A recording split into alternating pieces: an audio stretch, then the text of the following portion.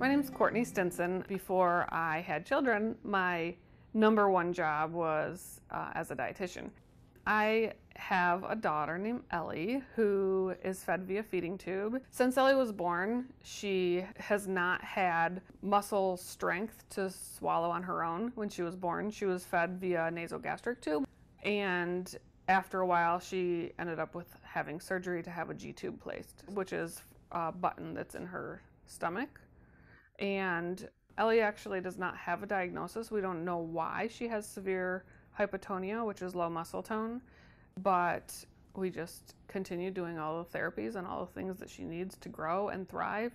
And we're very thankful that from birth she has just gotten stronger and stronger and able to do more and more. So when Ellie was getting ready to turn 6 months old, we met with her dietitian, and it just was going through my head, what am I supposed to feed Ellie? I mean, I just realized that throughout my education and in college that we never learned that you could put anything but formula through her feeding tube. And so to me, it just didn't make sense. Like, why couldn't I just put something in the blender and make it liquid at the same consistency of formula and put it in there?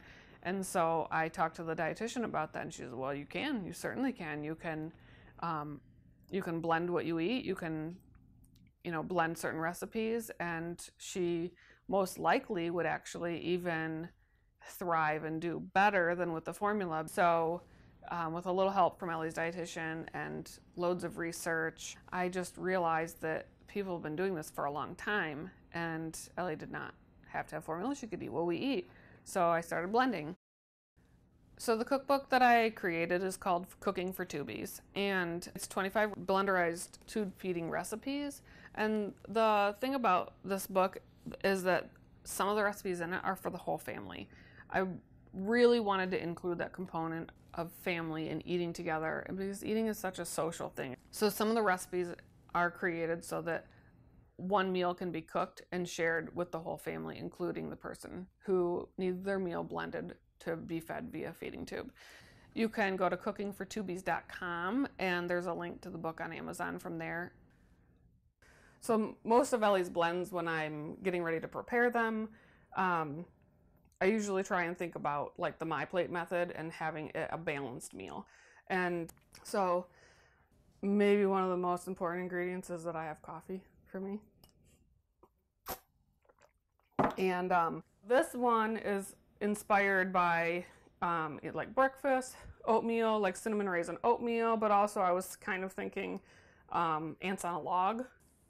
So I usually do about 1 cup milk and 1 cup of kefir. It has probiotics in it, and they're just really good for gut health. So we just put the celery in and banana, approximately a tablespoon of peanut butter. This is cooked oatmeal with some raisins.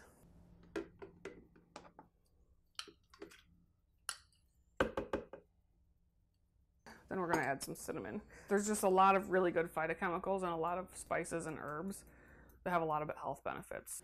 All right, so I have my grains. I have oatmeal. I have vegetables. I have celery. For fruit, we have raisins and banana. We'd have milk and kefir for our 2 cups of dairy. For the protein, we have peanut butter. So now we put the lid on and we blend, and it gets very loud.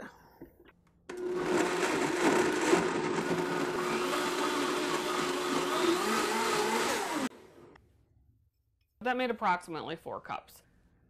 I like to use wide mouth canning jars for this that have the straight edges, because we can put these right into the freezer and freeze in them. And then I have plastic lids that we use. I usually just write Ellie's name and then the date. And I think today's what, the 14th? So that works pretty good. So then we can put some in the refrigerator, some in the freezer, and I mean, that's it for that. I mean, that made 4 cups of food, and it's approximately 1,200 calories. Sometimes for dinners, we'll blend up whatever we're eating, or we'll use portions of what we're eating to blend for her. You hungry? Yeah? Where should we put your food? Where should we put your food? It goes in there. Yep, that's right. the more I practiced blending and the more I met other people who were doing the same thing, I realized there was such an amazing need for science-based knowledge and recipes and food from somebody who has kind of lived there, been there, done that too. And so I realized that I'm, in a way, as Ellie's mom and as a dietitian, that I'm perfectly placed as somebody who is trained in food and nutrition and have the educational background, but I'm also living this tube feeding journey day to day. After Ellie started blenderized tube feedings, she was just doing so much better. And I wanted to share that, and I wanted to help people feed their families well, but I also wanted to help take the stress out of it, because it's so stressful to worry about what your child is going to eat at every meal. Okay, ready? Push! I'm so grateful that I'm able to see, kind of the big picture and see the needs and realize that everything about having a child with special needs and having a child with a feeding tube, it's not just all terrible. I'm able to kind of look past the bad days and the tough times and realize that this experience is helping me help so many people in a way that I never thought was possible. And so I'm just really fortunate that I'm in this place where I can do something with what I've learned.